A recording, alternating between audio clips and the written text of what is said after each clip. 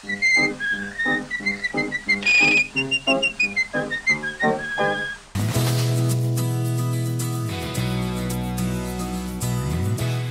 really do love that they point out this film makes for 50. Tangled is so steeped in Disney lore that even if you prefer a recent film, none of them are as suitable for this milestone as this one.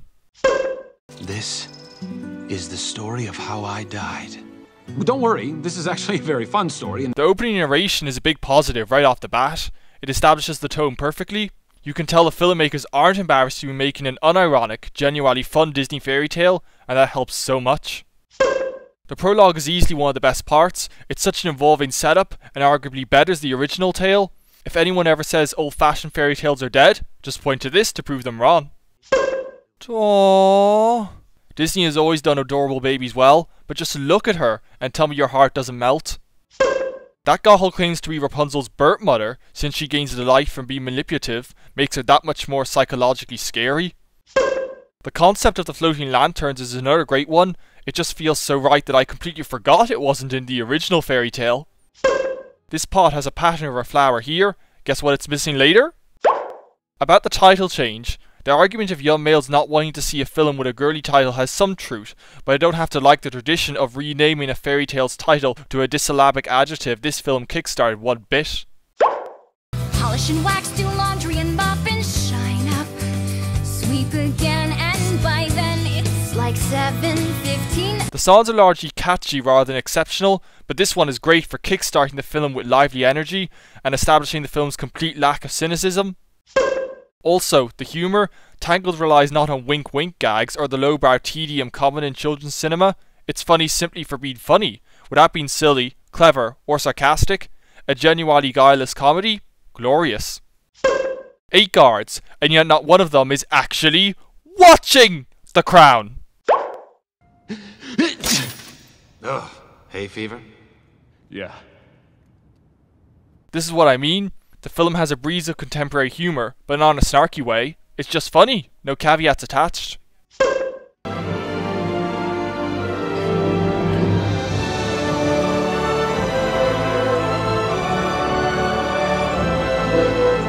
The score really works, combining medieval motifs with expected techniques. Alan Menken rarely gets credit for his scores the way he does for his songs, so I'm acknowledging him now. So does Rapunzel's hair need brushing to turn Gothel young? The magic is mostly consistent, but isn't always on the mark. Actually, what I wanted for it, why did you heard this? Wait, didn't Rapunzel say she was... Finally gonna do it. Doesn't quite match up, folks, does it? Mother knows best.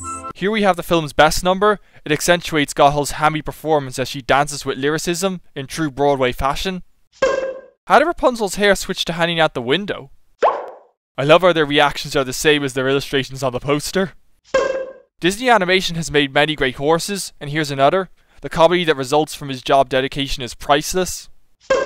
The character animation is stronger than usual in CG features. It's one of many facets of Disney's cell animation that transitions effectively. Maximus is definitely able to smell him out through there. He followed Flynn's scent a further distance earlier. So in all of 18 years, no one has stumbled upon the tower? No one? It isn't even that far from the kingdom. The saucepan's end is facing away from the mirror. Guess which way it's facing next shot? I've got a person in my closet! She seems pretty ecstatic about it, but the delivery suggests it's for other reasons I'd rather not think about. The delivery just misses the mark.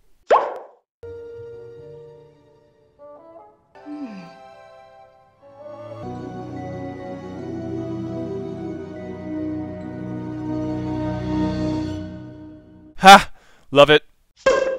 You are not leaving this tower! Ever! This would be a good time to realise you're being manipulated.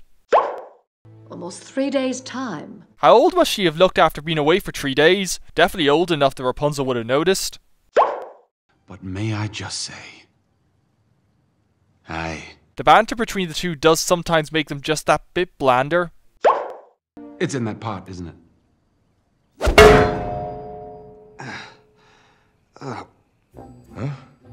Really, the humour works wonders. Even if that were the only thing it had going for it, the film would still be memorable. Flynn goes from lying on his side to lying on his back. And when I promise something, I never, ever break that promise. That's clearly meant to be her telling the truth, so where does this fit in with breaking her promise to Gothel? It'd be fine if it weren't for her verbal tone. All the development in making Rapunzel's hair move not realistically, but to explore character and emotion, like the best Disney cell animation, was so worth it. The characters and journey are simple, but the film sells it so well. The first time ever, I'm completely free. Honestly, the reprise of her yearning song is weaker than the main version. It's mostly a standard example of the genre.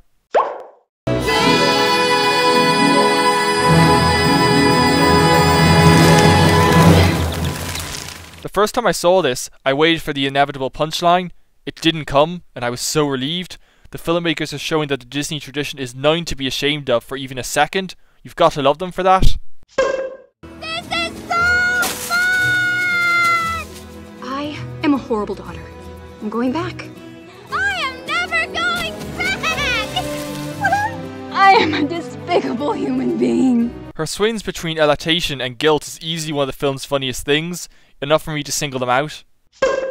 Crush her soul. Like a grape. That's a tomato. The joke's weak if it's not also a grape. That Thumper lookalike is so cute. Why are we not getting a close-up? It'd make the joke funnier alongside being adorable. How did Rapunzel not know about the secret entrance? Gothel would have had to use it when she was young and her hair wasn't long. All the curtains are closed here, yet they were open when Rapunzel left. On the one hand, this sequence demonstrates the artist's skill at lighting Gothel in varying shades as the scene requires. But given her control of Rapunzel is based solely on lies, her credibility as a threat starts diminishing now, despite being psychologically scary. This is a great example of how they sought to give the background not just the texture of oil paintings, but the depth too. Just look at the way the pub is portrayed. You wouldn't think you could do that with CG, but there it is. Is that blood in your mustache? We can see later his mustache is blood-free. This film shows blood, so it's not like it couldn't have here. That poster's text is different from the one earlier. How come the others don't state what the reward is? But despite my evil look and my temper and my hood, I'm rather mixed on this number. On the one hand, it's the one song that's completely unexpected, given all the others fit neatly into established categories. Being surprised is good. But it also just doesn't work. It feels like it should be the film's best song, all wacky and delightful, but it just isn't, and I can't pinpoint why. Well, that must be a magic piano. How else to explain it playing perfectly after having its keys knocked out? Must be a friend of Aladdin's magic carpet. Gee, isn't it a coincidence that Gothel happens upon them straight away? But I still like this sequence for all the face sight gags involving the burly men. Hey, I said I was torn on it. Obviously the filmmakers play around with how much hair she has, but there's no way it's little enough to hold all of it in her hands.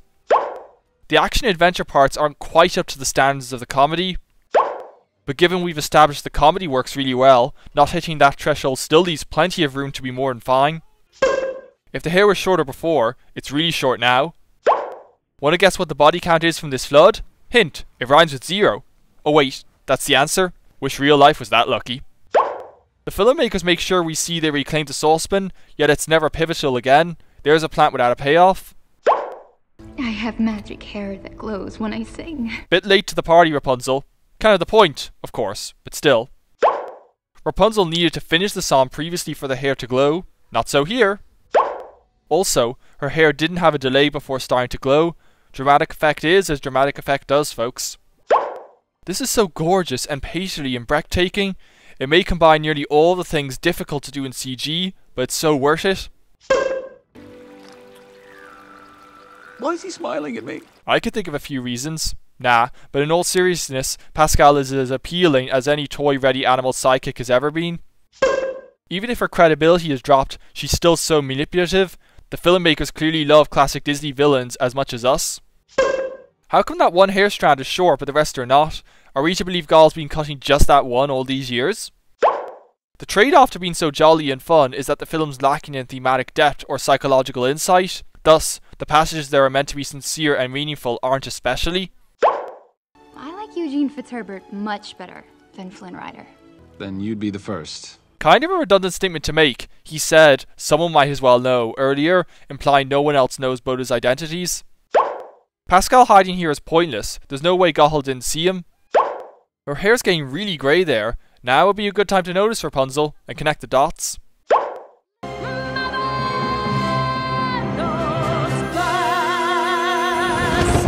what a number, the reprise. It combines bombastic Broadwayness with dramatic lighting that casts her in glaring foul shades. Another thing the artist did to hark back to Disney's cell animation was giving the characters a glow. They internally illuminated them to fit with the painterly nuance of the film's look and heritage. The dripping water makes for a funny gag, but there's no way it wouldn't have dried away by now. I dig how Pascal turns red at a moment of shock on instinct. This is what I do when the teacher's back is turned after they've paired me on a project with someone I can't stand. Or it would be if there was someone I couldn't stand. The way the film's visuals keep in Disney traditions while making them contemporary is magnificent when you consider it mixes realism and crazy otherworldly sights on the level of Sleeping Beauty. So after fields, a pub, a tunnel, a dam, a cave, and a forest, it takes a village square to tangle our hair up. I'm pretty sure that's not how it works. Another thing it pulls from the Disney past is playing around with the styles of the minor humans. I can't be the only one getting Studio Ghibli vibes from these girls.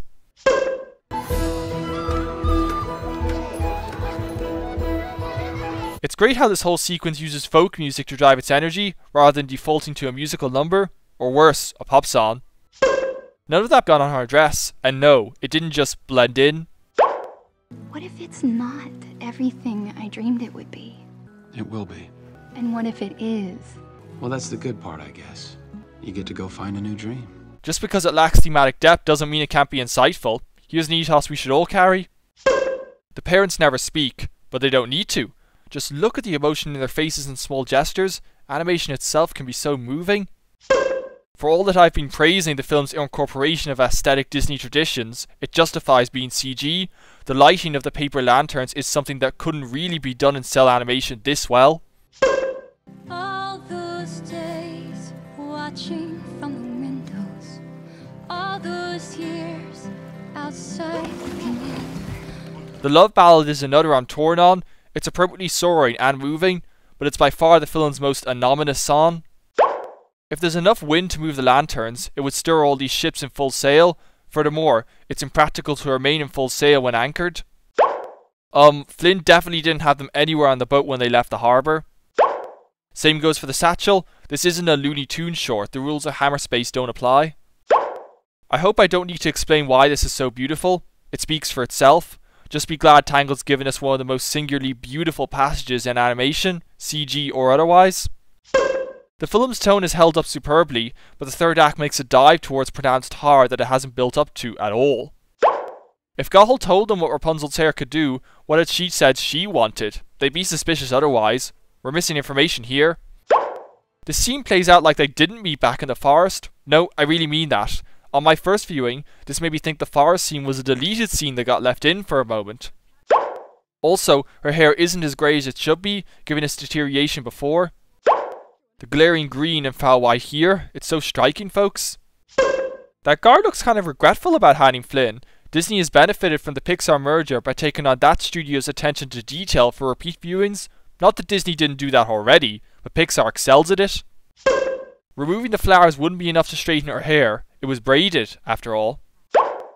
If it finds even the slightest ray of sunshine, it destroys it. By the third act, Gothel might as well be any cringing, craven bad guy.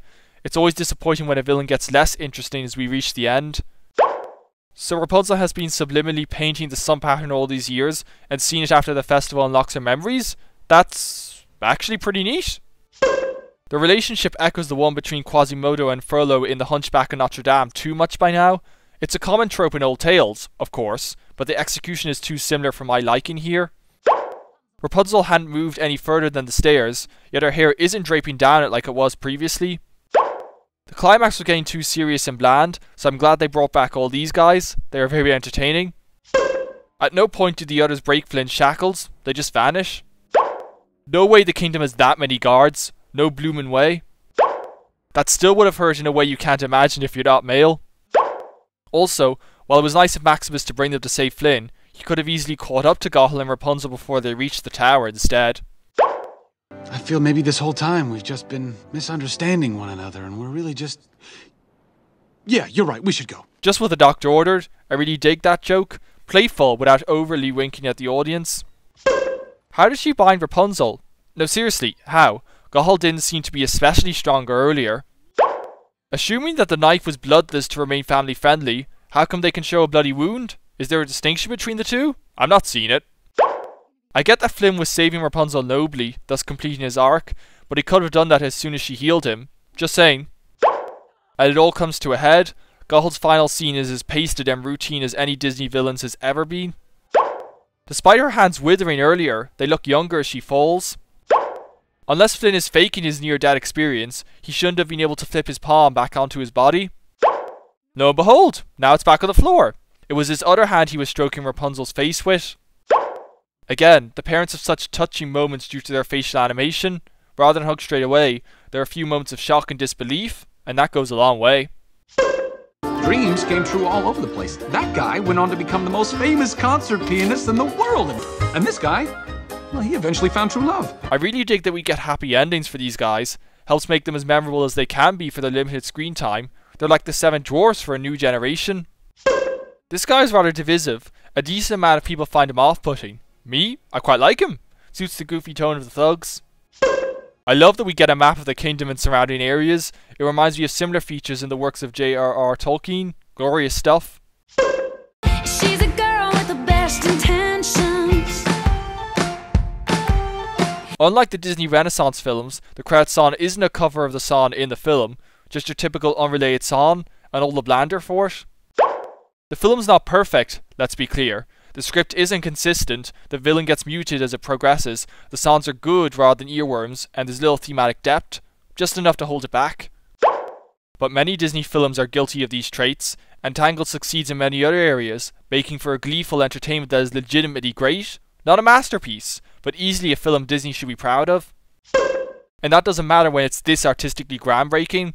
All the work to capturing the essence of the classic Disney films paid off, leaving the film overtly familiar, yet also looking like no other film in history. Even now, it's still Disney's best CG achievement, a proud successor to the groundbreaking Snow White and the Seven Dwarfs if ever I saw one.